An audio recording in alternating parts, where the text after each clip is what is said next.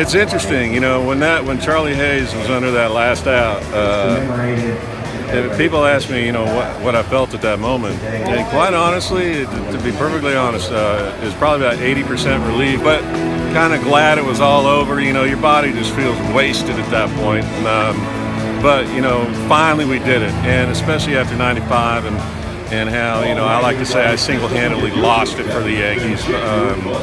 It was nice to be able to redeem ourselves for the city.